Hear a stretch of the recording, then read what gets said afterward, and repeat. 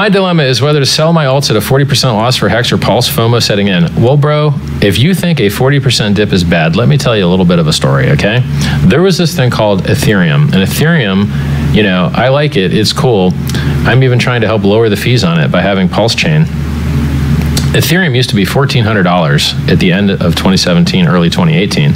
And then that shit dropped down to $88. So when it went from 1,400 to 700, you thought, oh shit, well, you know, I already lost half. I don't want to lose anymore. And then it lost 90% more.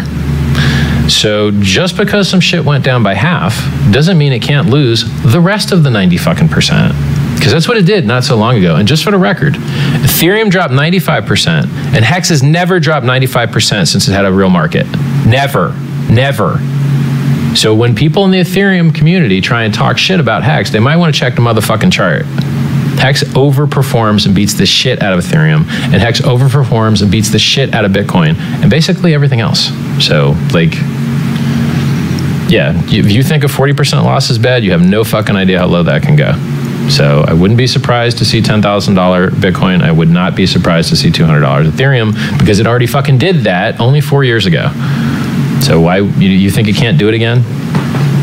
And it wasn't even 4 years. It was fucking 3 years and 5 months. 3 years and 5 months ago, fucking Ethereum dropped 95%. Like, even less than that. I mean, it started the dump 3 years and 5 months ago, and then it fucking like finished the dump only maybe 2 years and 5 months ago. So crypto dips, dude. It's in the game. That's why Hex is built to like fix that shit. And look at the chart, man. Look at the Hex chart. Uniswap.vision, Dex.vision. The chart is absolutely insane. It's the best chart in cryptocurrency. It's the best chart I've ever seen in my entire life.